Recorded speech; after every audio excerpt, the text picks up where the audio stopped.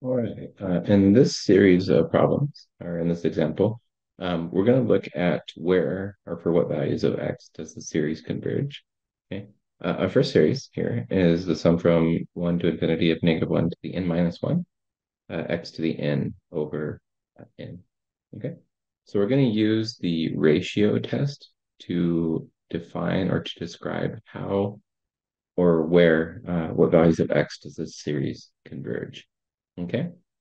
So we'll consider this then our uh, u to the n term, and we're going to make a ratio. So we're going to look at the ratio of the absolute value of u to the n plus 1 divided by u to the n, and see for which values does this guarantee or show us, where the values are at. Okay. All right. So let's go ahead and just see if we can squeeze that in maybe right here. So let's see, we have that this is going to be equal to u to the n plus 1 is going to be -1 to the n plus 1 minus 1, x to the n plus 1 divided by n plus 1. Okay, so that's u to the n plus 1 divided by -1 to the n minus 1, x to the n over n. Okay, all right, so we're going to flip this bad boy up. And since we're taking the absolute value, these negative ones actually really don't matter because the absolute value of them, regardless, is going to be positive. So we're really looking at just the ratio of these two terms. Okay, so let's go ahead and reciprocate this one and see what we can do for simplifying. Okay, so taking the u absolute value of x to the n plus 1 over n plus 1, we're going to multiply by the reciprocal here. So it's going to be n over x to the n. Okay. And then n is a positive number, so we can think about it coming out of the absolute value. And notice that I have a situation here. So I'm going to pull out the n plus 1 because those are uh, natural numbers. They're going to always be positive, and the sum or ratio is still going to be a positive number. So this can come out of the absolute value. And then here, I'm going to rewrite x to the n as x to the n times x, because when I have a like base, I can add the exponents. So if I resimplify this is x plus, or x to the n plus 1 divided by x to the n.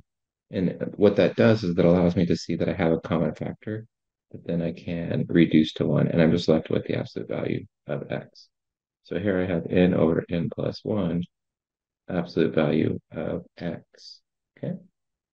So if we look at the limit then, as n goes to infinity, n over n plus 1, absolute value of x, right? You can see here, you can think about what happens to n as it gets really, really, really big, right? If you're thinking about it in that context. Well, if you divide the numerator and denominator by the degree of numerator and denominator, which is n, okay, this is going to give us in the limit as n goes to infinity, it's going to give us 1 over 1 plus 1 over n, absolute value of x. This term will go to 0, and you're left with just 1. So this is just equal to the absolute value of x. Okay. By the ratio test, the series converges absolutely then for the absolute value of x less than 1, and diverges. So it converges for any value in this range, and diverges for absolute value of x greater than 1. Okay, so let's check the endpoints then. Let's go ahead and check the endpoints then and see what we get there. Okay, so let's try at x equals 1. Okay, if we plug in at x equals 1, what do we get? Well, we would have the series would look like, because I can maybe squeeze it in down below, or let's put it right here. We're going to have -1 to the n minus 1 over, since it's 1 to the n. This is x, right? This is just going to be 1, or you could think of it as I could add another value to that. But this is always going to be 1, so it's not going to really change anything. And then over n. Okay, so it's this series, n equals 1 to infinity, which we can simplify as simply the n equals 1 to infinity negative 1 to the n minus 1 over n. Well, this is the alternating harmonic series, which we know converges by the alternating series test. So we can say by alternating series test, uh, this series converges at x equals 1, which means then that that interval is concluded. Okay. So what about at x equals negative 1? At x equals negative 1, since that's the other endpoint we need to consider. Uh, what do we get there? Well, if we plug in, okay, you're going to get, let's see, we're going to have a sum from n equals 1 to infinity, and we are going to have negative 1 to the n minus 1 over n, and then we have negative 1 to the n. Now, this does play a role because n here is negative, so it's going to give us various values, which can significantly impact and the overall value of our series. Okay, so let's go ahead and put these together. And what do we get? We have then that this is n equals 1 to infinity. Negative 1 to the n. I have another n here with like bases. So this is going to be negative 1 to the 2n minus 1, adding the n and the n together over n. Well, this is an odd value of n here, right? This is an odd value for this exponent of negative 1. And every odd value of a negative 1 is always going to be negative. So this is actually always going to be equal to n equals 1 to infinity of negative 1, just negative 1 to the n. So this is always negative. Well, this is really just the uh, negative harmonic series. Right? This is the negative of the harmonic series, 1 over n. So that does diverge. Okay. So this diverges, which diverges. It diverges to negative infinity. The harmonic series diverges to positive infinity, but this is the opposite of that sign. So this is diverging to negative infinity. And so the the interval of this series converging would be from, it's still from negative 1 to 1, but the radius of convergence um, is closed. It is closed on the right endpoint, but it is open on the left endpoint, since it diverges on the left endpoint, but it converges on the right endpoint. Okay, I hope that was helpful, and I'll see you on the next problem. In this example, we're going to look at the series B here. And so we're going to use the ratio test one more time to check for its convergence. And so we're looking at the absolute value of u to the n plus 1 over u to the n. Okay, so plugging in uh, all these values. To save a little bit of time, I'm just going to take the reciprocal of this u to the n and multiply it by u to the n plus 1. Just so we saw that a little bit more explicitly in the last one. This is x to the 2n plus 1 divided by 2n plus 1. Okay, that's u to the n plus 1. And then this is u to the n plus 1 times, let's see, we have 2 to the n minus 1 over x to the 2n minus 1. Okay. All right. So just like before, n is at least 1. So this value here will never be equal to or less than 0. Okay. And so we can factor these terms out of the absolute value because they'll always be positive. This will be 2 to the n minus 1 over 2 to the n plus 1. And then we have the ratio of the absolute value of 2x to the 2n minus 1 plus 1 and x to the 2n minus 1. So I'm going to rewrite it, simplifying it just a little bit like I did last time, just to show the commonality of the ratio. Okay. So to the n minus 1 if I add exponents, and to the n plus 1 if I add exponents. Okay. You'll notice that the common factor of x to the 2n reduces to 1, and I'm left with x to the first divided by x to the negative 1, which means I can bring this negative exponent upstairs. And so I can finally rewrite this simply as, I guess I'll write right here, 2 to the n minus 1 over 2 the n plus 1 x squared and the absolute value of x squared. However, x squared is always positive, so you can remove the absolute value at that point.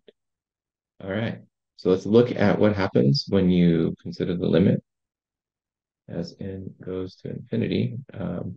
You have 2 to the n plus 1, sorry, minus 1 on top, and then 2 to the n plus 1 over x or times x squared.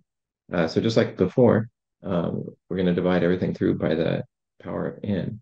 And so this is just going to leave us with a ratio of 2 over 2, which reduces to 1. So then this value is equal to x squared in the limit when n goes to infinity. All right. So now that we know that by the ratio test, this converges absolutely for x squared. So then that implies that this converges absolutely for x squared less than 1. Okay. And diverges. Oh, if I could spell that would be helpful. Diverges for x squared greater than 1. Okay. That says diverges. So it converges here, it diverges there.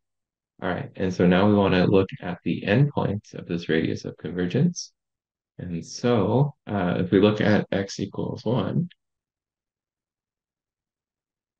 and x equals 1, the series becomes 1, negative 1/3, plus 1/5, minus 1/7.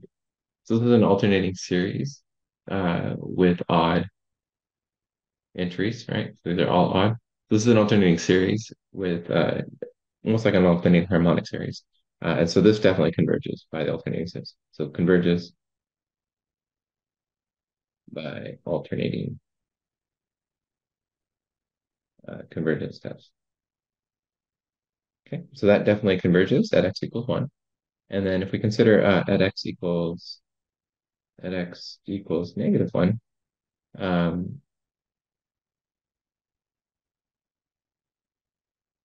you see that you get the exact, like literally the exact opposite of this. So if you can imagine just doing this, but change the signs,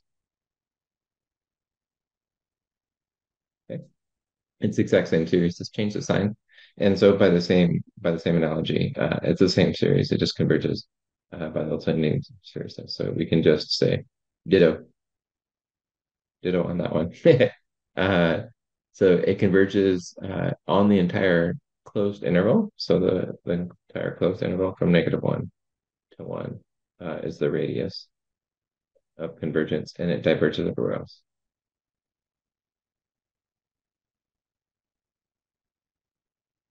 All right. I hope that was helpful.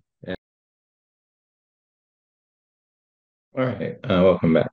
So this is example C. So we're going to use the ratio test to see what the radius of convergence is for this one. So plugging in the n plus 1 term, we're going to get the absolute value of x to the n plus 1 over n plus 1 factorial. And taking the reciprocal of u to the n, we're going to get n factorial over x to the n. Okay. Note that n plus 1 factorial is equal to n plus 1 times n factorial. And so allowing us to see that allows us then to see that there's a common factor of n factorial on the numerator and in the denominator that we can reduce. Likewise, x to the n plus 1 is the same thing as x to the n times x. And so there's a common ratio of x to the n's that we can reduce to 1 and a common ratio of the n factorial. Okay. Moreover, since n is always positive, it's a natural number, and adding to it, so it's going to be bigger than 1, the absolute value of it is not going to affect the result. And so it's going to be absolute value of x over n plus 1 is what this reduces to. Okay. So notice that this will tend to zero as n tends to infinity. And since that's true, then we can say that this series converges absolutely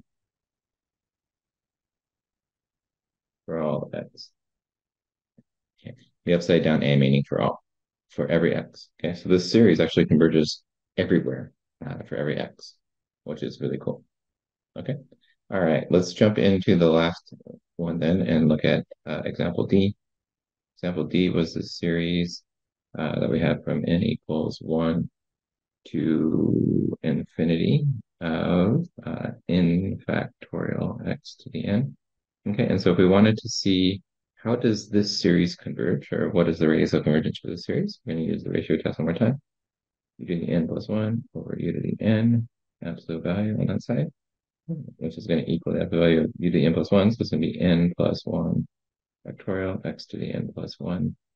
And then um,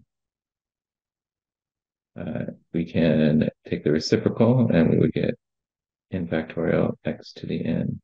Okay. And just like before, in the same fashion, this is n plus 1 times n factorial.